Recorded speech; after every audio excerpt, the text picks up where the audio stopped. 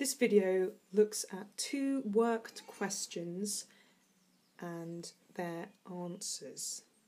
Mark scheme, a spoken mark scheme for both. So the first question is looking at how we halogenate methane to make bromomethane. So we're halogenating with bromine. So we're going to be looking at the initiation step, including their conditions. Then we're going to give the propagation steps. It's worth 2 marks. Give an example of a termination step, 1 mark.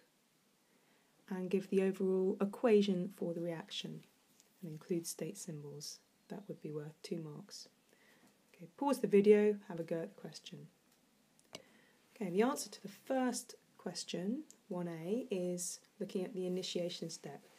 This is where the free radicals are formed and the covalent bond between the two bromine atoms breaks in a symmetric fashion to make 2 bromyl radicals, each with 7 electrons, therefore having 1 unpaired electrons.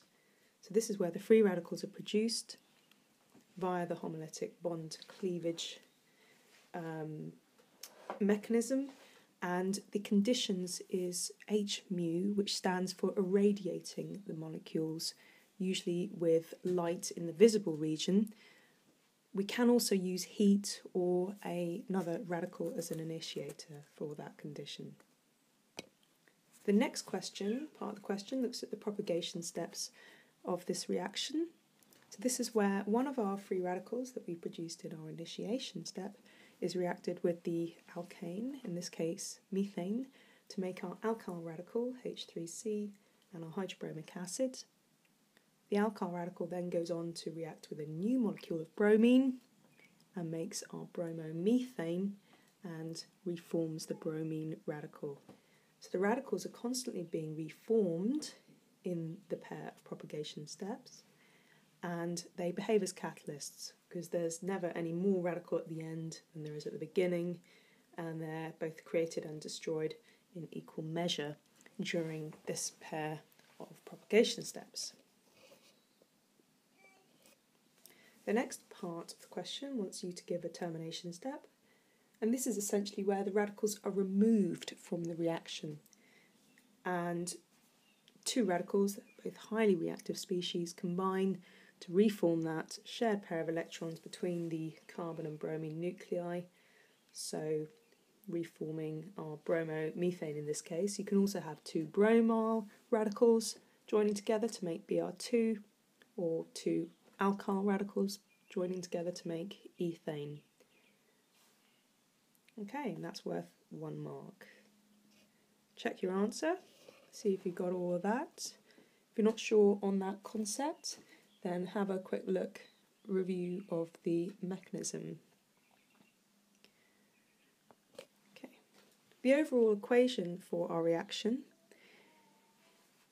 Well, to work out the overall equation, we're going to basically cancel out anything that appears on both sides of our arrows. Treat your arrows a bit like equal signs.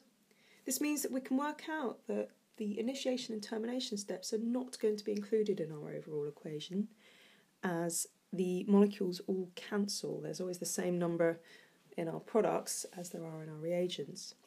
So we're going to look at just our propagation steps, and we'll look at the sum of those. So just like you would in maths, write your equal signs all underneath each other, and then for a sum underneath the black line there. Write our reagents and our products of our pair of propagation steps, and then cancel any species that are the same on both sides. In free radical substitution reaction, this will always be the radicals that are constantly being reformed. Anything that's left over, you write in your overall equation. So that's going to be our methane and a molecule of bromine going to make hydrobromic acid and bromomethane. They're all in the gas state, as all of these radical chain reactions are gas state reactions. That would be worth 2 marks, 1 mark for the state symbols and 1 mark for the reagents and products. Okay, second question for you to have a go at is, can you give the propagation steps for the free radical substitution of propane to make 1,1-dichloropropane? Okay, this is a little different from the last question because we've got a di substitution. We're starting with propane, which is just a normal, fully saturated 3-carbon long chain, alkane chain, and then we're making 1,1-dichloropropane. So draw out the display formula, check you can work out what that compound is. So 2 chlorines on the first carbon, and all the other single bonds are carbon-hydrogen bonds. If you've got a di substitution, this means you're going to have 2 pairs of propagation steps. The first pair, you're going to put the first chlorine on the carbon, and the second pair, you'll put the second chlorine on that carbon. So let's have a look at the answer to this question. So a chlorine radical made in an initiation step reacts with the propane to make hydrochloric acid and the propyl radical.